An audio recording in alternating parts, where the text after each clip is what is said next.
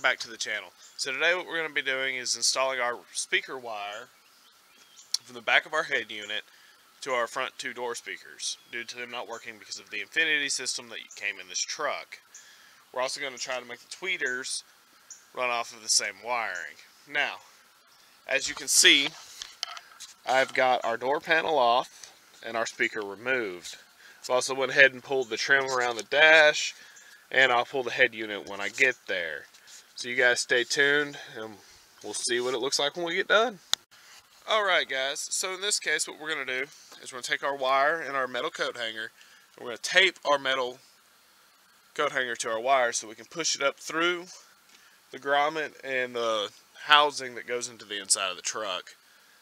So y'all just stay tuned and we'll see how this works.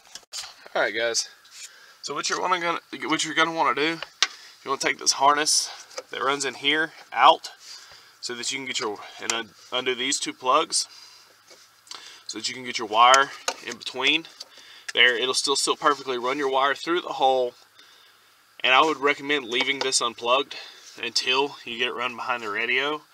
But so that's how you get your wire through there.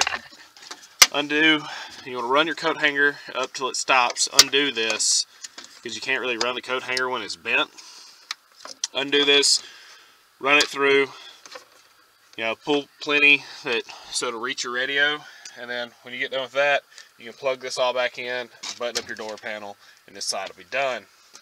And then you just mimic the same thing on the other side, except for there'll be a smaller wiring loom due to it only running the door lock, the window, and the speaker. You don't have your mirror control and multiple door locks and your speaker on that side, so the wire loom's a little bit smaller.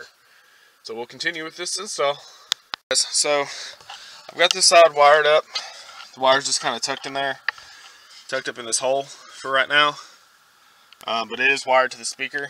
I have got my wire running out to go to the back of my radio. I'll cut that down to size here in a little while, but we're going to go do this side over here, get it all run through, all wired into the back of the radio, and then we'll see if we fixed it or not. Hey guys, so we got our door panels put back on. All the speakers in this truck are now working.